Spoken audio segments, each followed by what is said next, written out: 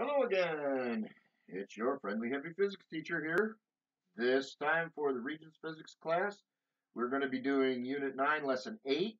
This is the last lesson in this particular unit, circuit applications. And what I mean by that is devices that don't actually affect the circuit directly, but have an impact on the circuit, like fuses, circuit breakers, ammeters, voltmeters, and a thing called a GFI, or ground fault interrupter. And we're going to be looking at how those interact with a circuit and how we use them in circuits for particular purposes, thus circuit applications. All right, here we go. First off, the safety devices. Okay, the circuit breaker and the fuse are two safety devices that we use to protect circuits from, hi, my lovely wife, to protect circuits from too much current. Okay, fuses. Fuses are devices designed to melt when a certain amount of current flows through them. Okay, they are quite physically pretty fragile when it comes down to it. A certain current flows through, that heats up the element of the fuse enough that it causes that part of the fuse to melt and thus become disconnected, and so no more current can flow through the fuse. Circuit breaker, okay?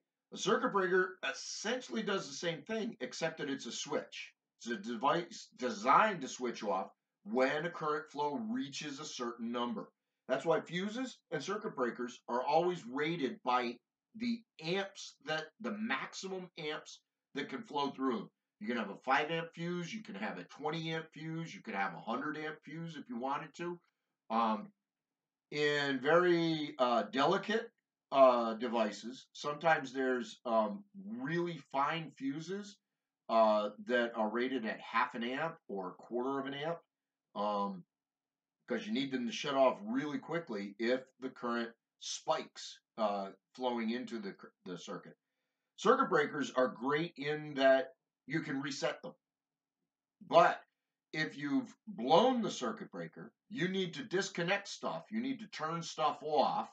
Yes, okay, it's already off, but you got to pull it out of the wall and stuff.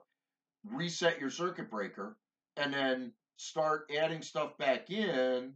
And then once you get to a certain level, you can say, oh, if I add one more thing, the circuit breaker is going to blow. All right? Because these are all protecting from too much current. Well, everything's connected in parallel. So as you add more things in parallel, the current goes up. Both of them must be connected in series to what they protect. Why? Because they're controlling current. Okay? All right, meters. We have two types of meters that we've been using, and why have we had to connect them in the particular manner that we did? Okay? A voltmeter, or no, excuse me, an ammeter. All right? Ammeter measures the amount of current flowing in a particular path in a circuit. Okay?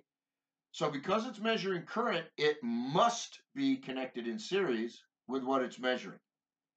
It also must have a very low resistance compared to what it's measuring.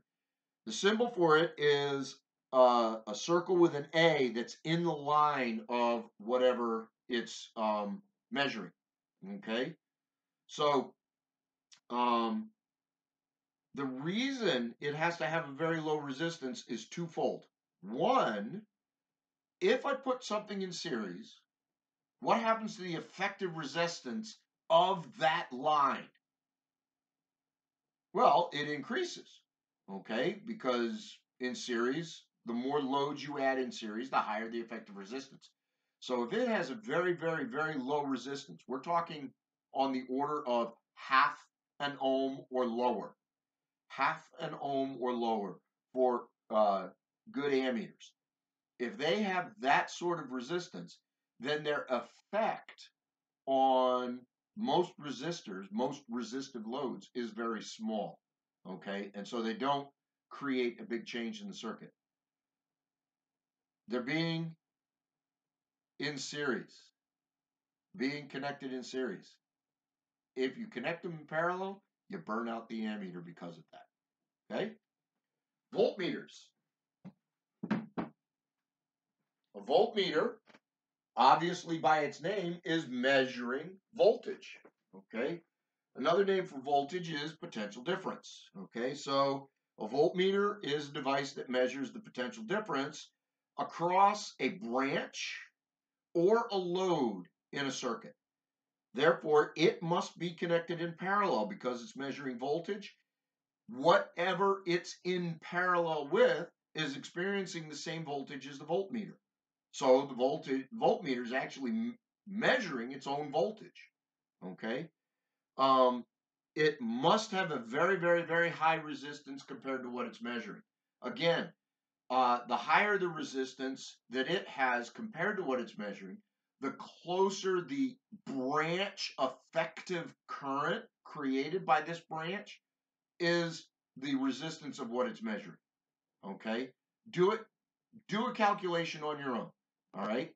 Take 1 million ohms and 10 ohms and connect them in parallel and do the effective resistance equation. I bet you come up with a number that is very, very, very close to 10 ohms. All right? 1 million ohms in parallel to 10 ohms. Calculate it out on your own.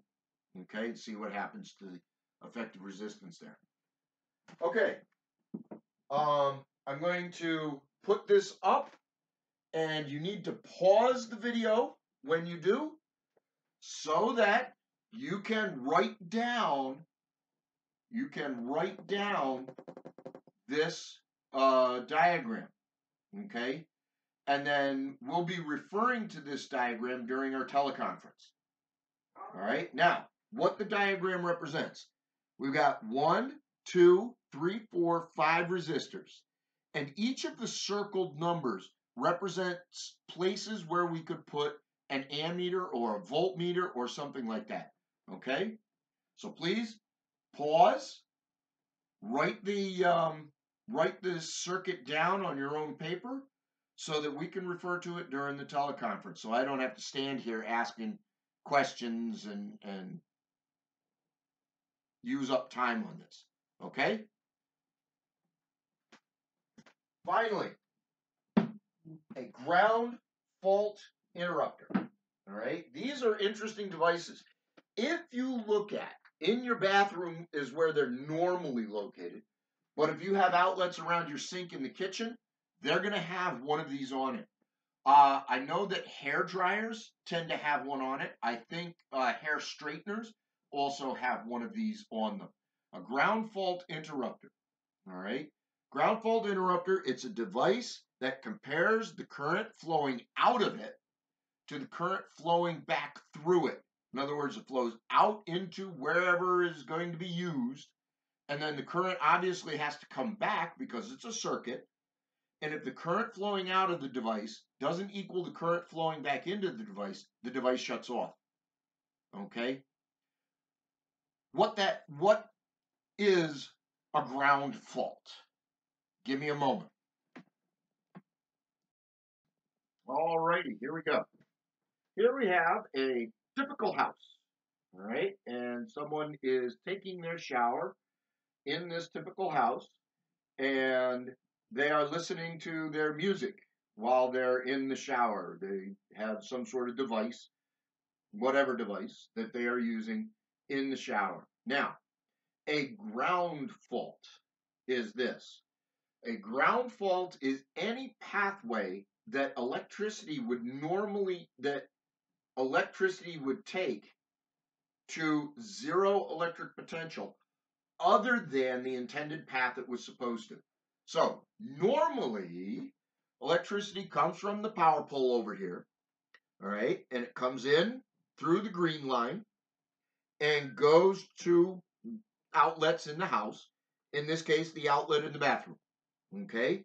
Then it'll go into the device and then out through the red line, back out, and the circuit is then complete because this goes back to the power company, all right? Whoever happens to be delivering the energy, all right? So the ground fault happens if there were another pathway that the current could flow here into the earth, into the ground. The earth is always considered a zero electric potential. And so that's why if you are in a car that has a power line across it, the power line doesn't have to be connected to the ground. The tires are actually insulating the car from the ground. But if you step out of the car while the power line is on the car, there is a difference in electric potential between you, the car, and the ground. And that's why you can get electrocuted in that situation. Electric fences. One of the wires on the electric fence is positively charged. Cow runs into it. The cow now creates a path between that positively charged wire and the ground. And that's why it receives a jolt. Okay? So here we are. We have a person sitting in the shower. They're singing along to the song. And all of a sudden the song comes on the device that they don't like anymore. So they're going to reach out. They're going to attempt to skip the song to another one that they like, or maybe change their playlist or whatever. And they grab the device. But the device was charging. And the charge cord was frayed. And so now they are grabbing onto the device and they are creating a pathway other than the red line, other than the return line. Because, hey, they got soap on their hand. They've got water running down their body. And that creates a pathway that goes to ground, other than the one that's supposed to happen in the wires. So now they've created a ground fault.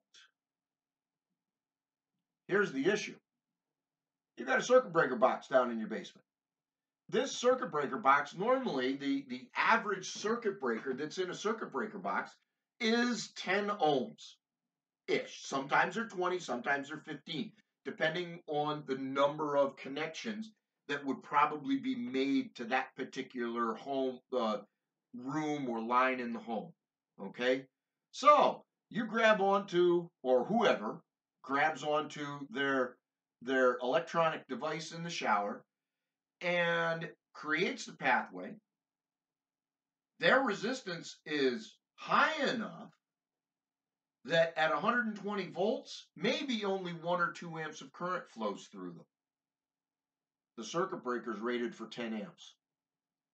1 to 2 amps flowing through or across your body. Is that going to trip the circuit breaker down here? No. All right. So 1 or 2 amps, though, going across your chest, going down your body, going through your body, you're fried. All right. Your goose is cooked. All right. Or in this case, your human is cooked. All right. So the circuit breaker down there doesn't protect you in that instance. So what you need is a device that says, okay, we've got 2 amps of current flowing out. I got 2 amps of current coming back. Everything's good. I don't have to worry. I've got 2 amps of current flowing out. Now I don't have any coming back. Shut off. That's what the ground fault interrupter does, is it shuts off when the current flowing out through it doesn't match the current coming back through it. Okay? And that's why it's important to have around any place where there's water in your home or any place where a ground fault could be created through an interaction with the electrical device. Okay? Okay, so there we have it. Last lesson in the unit. Circuit applications. Ammeter measures current. Voltmeter measures potential difference, aka voltage, excuse me. Fuses, circuit breakers, are protecting from too much what? Current. So they need to be connected how? Series. Okay? Ground fault interrupter is a special device that's comparing the current that flows out of it to the current that flows back into it. And if those don't match, it shuts off. All right. We'll deal with some stuff during the teleconference. Please be looking for my emails to you. Okay. Hopefully everybody's staying healthy, and we'll see you next time in our adventures during the COVID-19 outbreak of 2020.